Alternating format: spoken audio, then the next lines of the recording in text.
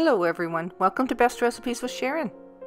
Fresh blueberry season is upon us, so what better than to make a nice fresh homemade blueberry pie? So stay with me and I'll show you how I make this. And if you like this video, please give it a thumbs up and comment in the comment section. I look forward to hearing from you. When you go to make any pie, you start by doing the crust, of course, and I have a separate video that shows you how to make this flaky pie crust. And once you have the pastry already made, you roll it out, put it in the bottom of a pie plate, and then I'm cutting strips so that I can do a lattice top. And the pastry may need to be chilled a little bit in order for it to cooperate with you when you're doing this. And of course the most important ingredient is your blueberries, but with all the ingredients so nicely put together, it makes for one real delicious fresh blueberry pie. So let's get started by adding a half a cup of water to a medium-sized saucepan.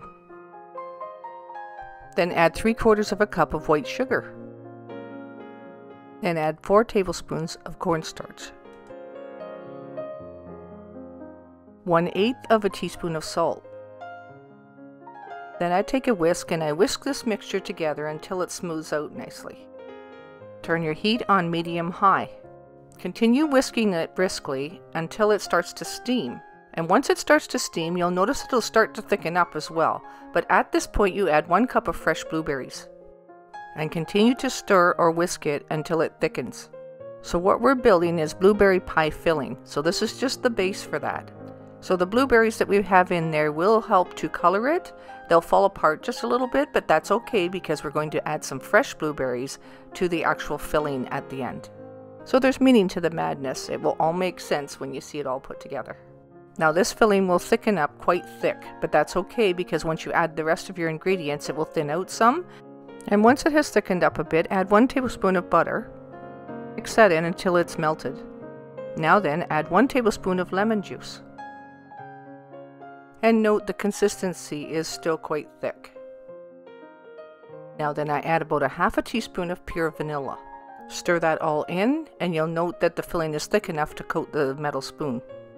So next we'll add 2 cups of fresh blueberries, and make that a generous 2 cups.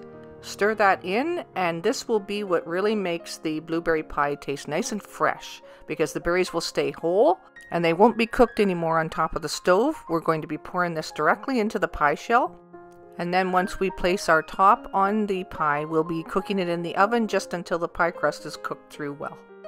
So here you can see that I have cut a bunch of strips so that I can do a lattice top. Now you don't have to do that, you can just top it with a regular crust, but I'm going to do the lattice top today on the blueberry pie, and it is a little bit tricky because you have to do over and under with it like a basket weave. And it's good to have your pie crust chilled before you do this because otherwise it doesn't cooperate well when you're trying to work with it back and forth. Pinch up the edges a little bit and it's ready to go in the oven.